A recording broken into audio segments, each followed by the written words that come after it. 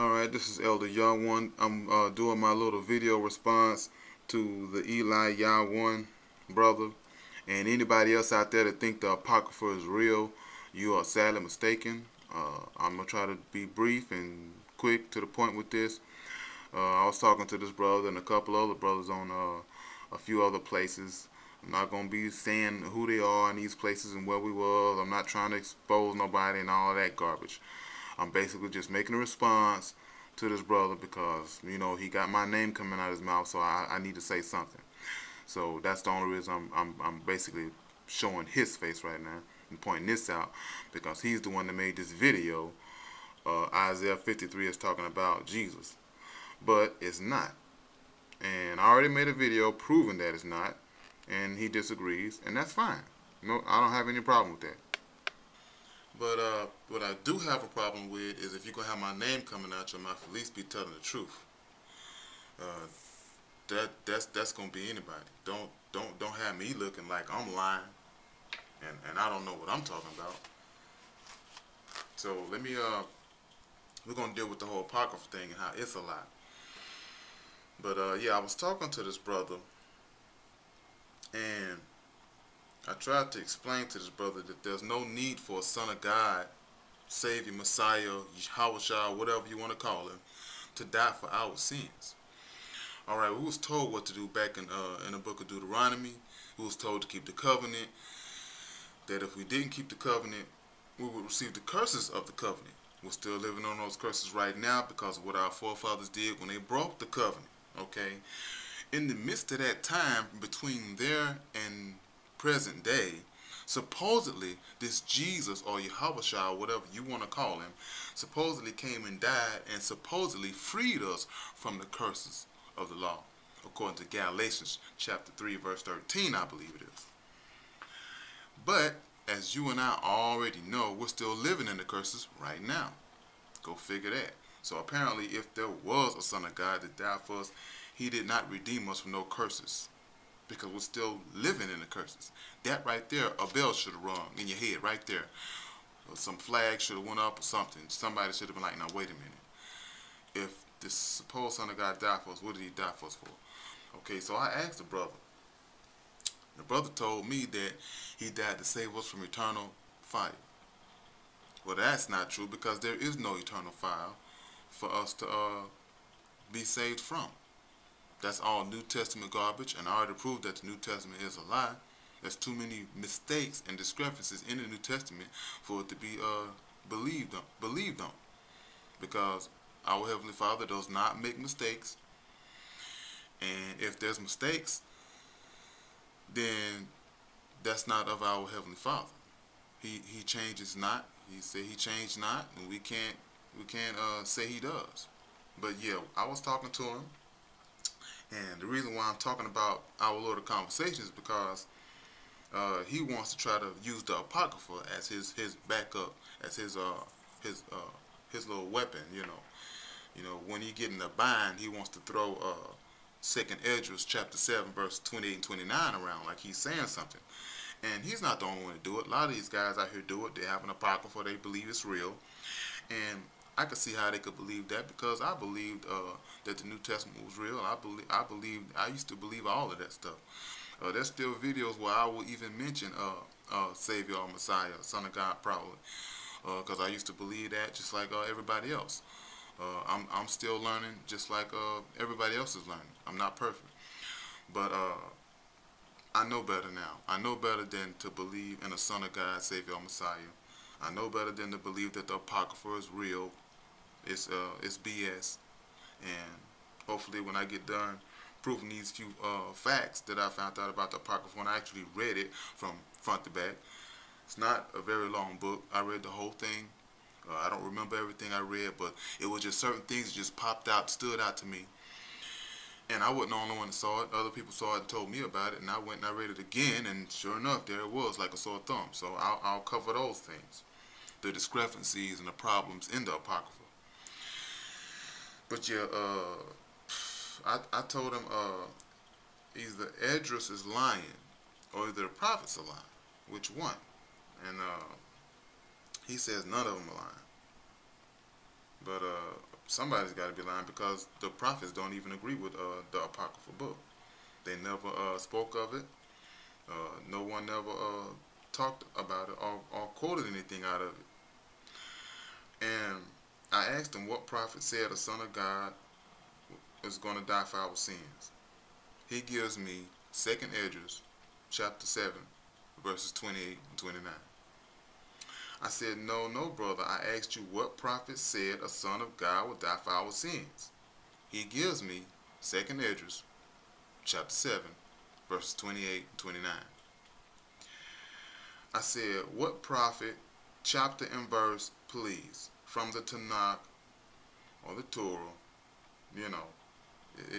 If Esdras is truth, it should agree with the Hebrew writings. He says it does. I asked him where. He says 2nd Esdras, chapter 7, verses 28 and 29. And I told him, I said, you know, Esdras is not in the Tanakh or the Torah, right? You know, I said it was in the Apocrypha. And I asked him what prophet in the Tanakh said the Son of God would die for our sins, or in the Torah. Give me a prophet somewhere, anywhere. Use the whole Bible if you want to. He says white people took it out. Then he gives me 2nd Esdras, chapter 7, verse 28 and 29. And so I told him, according to Jeremiah, chapter 31 and verse 34, he will forgive us of our sins without the shedding of blood. Yahuwah is going to forgive us of our sins. It's not going to be no need for no blood to be shed. So there's no need for a son of God to die for anybody. And it's all a lie. And then he gives me Jeremiah chapter 31, verse 31 through 33. And I told him, verse 34, read that. And he's talking about the new covenant. Okay, cool. I said, yeah, we're still in Hosea chapter 3, verse 4, and we're waiting for verse 5, which hasn't happened yet. So he gives me again 2nd Esdras chapter 7, verse 28, 29. And I said, but we all will be forgiven in the end. So there's no need for Jesus Christ, Son of God, Savior, Messiah, whatever. I even gave him Joel chapter 2, verse 32. Whosoever call on the name of Yahuwah shall be saved. So we don't need a son of God to be saved. And he still gives me 2nd Esdras chapter 7, verse 28 and 29. I even showed him where it says that he will pardon all of our iniquities. Okay? So there's no need for 2nd Esdras chapter 7, verse 28, 29. No need for no son of God to die for us. If so, why? You know, because, you know, Galatians 3 and 13, that didn't work. Okay?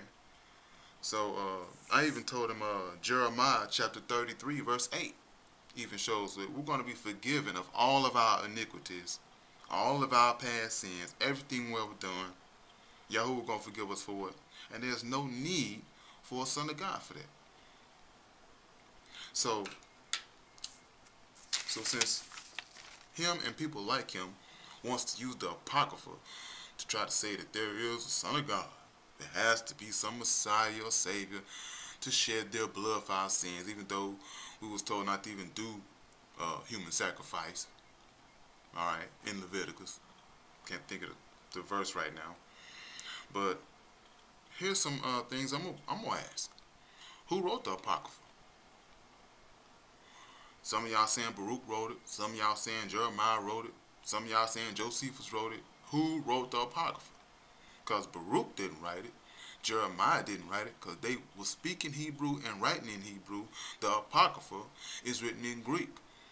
Now, they want to try to predate the Apocrypha to about 400 BC, from between 400 BC till the time of the supposed Son of God.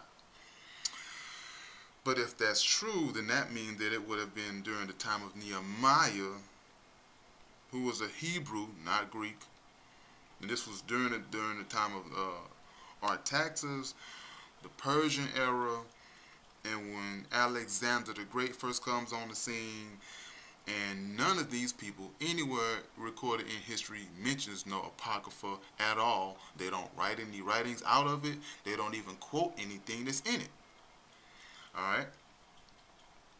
So, you got to think about that. Then you got to think about the fact that this supposed Jesus or yahawashi, whatever you want to call him, he never quotes from the Apocrypha. And I remember hearing somebody talk about that, because you know the supposed Son of God would always refer back to the Torah, the Tanakh, you know, the Old Testament, and would say, you know, as it is written, you know, different things like that. He would speak, so saith the prophet, or something like that. It is written, thou shalt not tempt Yahuwah thy God, or something like that. Even the apostles would always go back and quote what somebody said, like Amos or Joel or something like that. But they would never quote out of the Apocrypha. Why? Because there was no Apocrypha. In fact, the first actual canonized Apocrypha in book form wasn't until 1500s. Yeah, the 1500s, somewhere in there. That wasn't that long ago. And there were other manuscripts before that, but there wasn't no Apocryphal books until somewhere around about the 1500s. All right, and the manuscripts was all Greek. Every last one of them written in Greek. That right there should have threw up a red flag. You know what Hebrews doing carrying around a Greek book. All right, the word Apocrypha is a Greek word. Now, let's dive into the Apocrypha right quick. Let me throw these little nuggets out right quick, and then I'm gonna be done with it. All right. The command, and I know some of y'all probably heard this. There is a command to use magic in the Apocrypha. That's in Tobit. I wrote it down. Chapter 6, verses 5 through 7. Are we supposed to be using magic? You can go back and you can read it. In fact, I can pull it up right here on my laptop. I got the whole thing right here on my laptop. So we got that. We got an angel giving advice on how to use magic in the Apocrypha. Tell me, what does that sound like? So we got that going on. And let me see, what was I at? But yeah, we got that going on.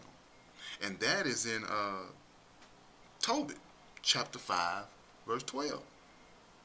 Then the angel lied in chapter 12, verse 15. He tells the truth.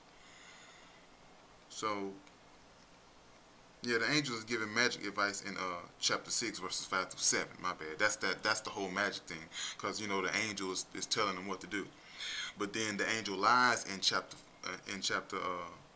5, verse 12. And then in chapter 12, verse 15, he tells the truth. All right.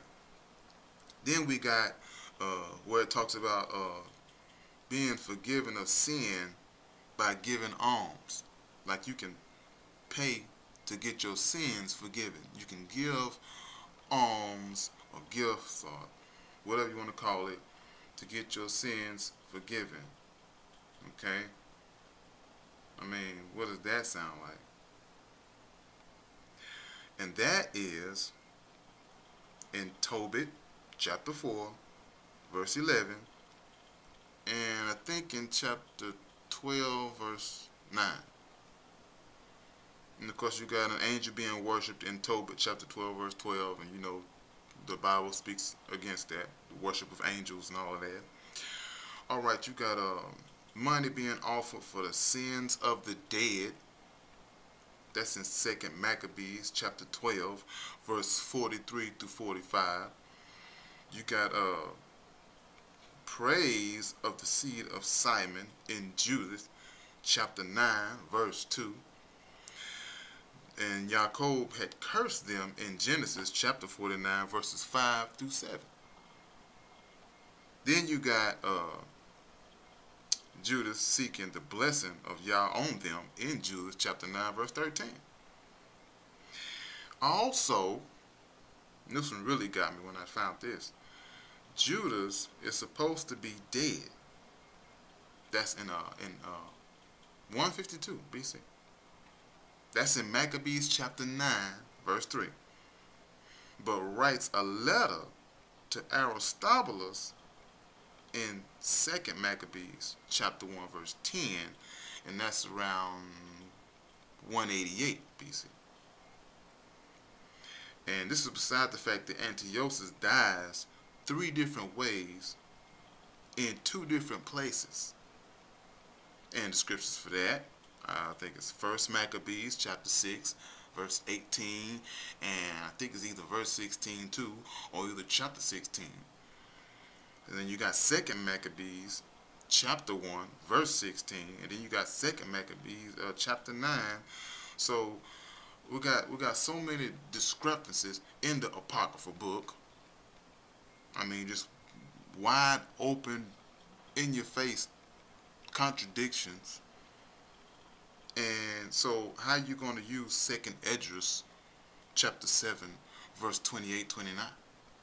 That doesn't mean anything, because the Apocrypha is jacked up. It's jacked all the heck up.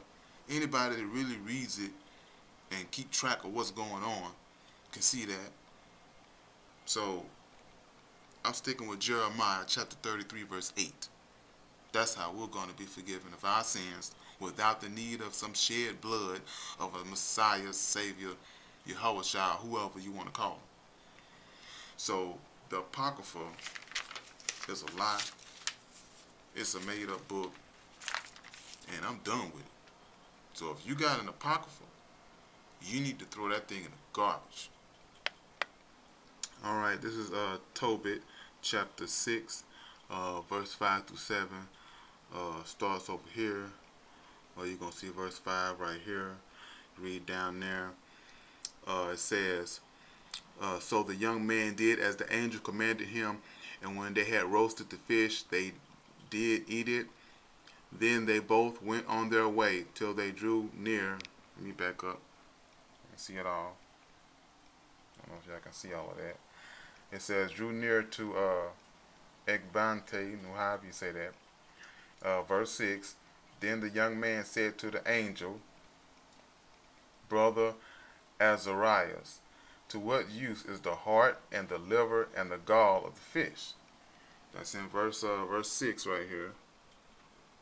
To what use is the liver and the gall of the fish? And he says, he said unto him, touching the heart and the liver, if a devil or evil spirit trouble any, we must make a smoke thereof before the man or the woman. So they're going to burn it before the man and the woman. I guess like burning incense or whatever. That hoodoo voodoo stuff. And the party shall be no more vexed. That's what they're telling you to do in the Apocrypha. Tobit chapter 6. Alright? That's what they're telling you to do. As for the gall, it is good to anoint a man that hath whiteness in his eyes, and he shall be healed. Now, does that sound like something that we supposed to be doing in the Apocrypha? All right, now we in the Apocrypha in Tobit or Tobias chapter 4, and we're gonna start at verse 6, and we're gonna see something else stupid that's in the Apocrypha. I don't see how our people believe in this garbage. But I'm going to read this. It's going to sound stupid as heck. I'm trying to behave myself, but I'm going to read this mess. For if that, this is verse 6 in chapter 4 of Tobit or Tobias, however you want to say it. For if thou deal truly, thy doings shall prosperously succeed to thee, and to all them that live justly. That's right here. All right. Give alms of thy substance, and when thou givest alms, let not thine eye be envious, neither turn thy face from any poor, and the face of God shall not be turned away from thee. If thou hast abundance, give alms accordingly. If thou have but a little, be not afraid to give according to that little. For thou layest up a good treasure for thyself against the day of necessity, because that alms do deliver from death. Y'all hear that? The Apocrypha says if you give alms, you give money, it will deliver you from death, and suffereth not to come into darkness. You see that? Alms delivering from death. All right. Now we're in the Apocrypha, 2nd Maccabees, chapter 12, and we're gonna go down to all the way down to the bottom down here to verse 43. We're gonna start at verse 43. Let me try to keep this clean here. Verse 43. And when he had made a gathering throughout the company to the sum of 2,000 drachms of silver, that's money, he sent it to Jerusalem to offer a sin offering, doing therein very well and honestly. A sin offering. A sin offering. In that he was mindful of the resurrection. Mindful of the resurrection. For if he had not hoped that they that were slain should have risen again, it had been superfluous and vain to pray for the dead. Okay, I don't know about y'all, but that don't sound right to me. What are you giving money for that for? For to have that done. Okay.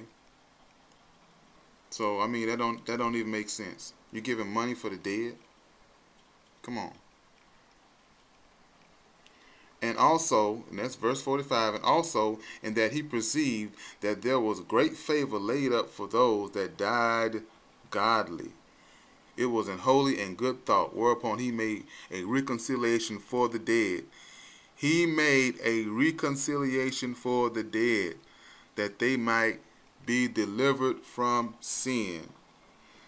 So he is giving money, drachms of silver, so that the dead can be delivered from sin. Are y'all hearing this?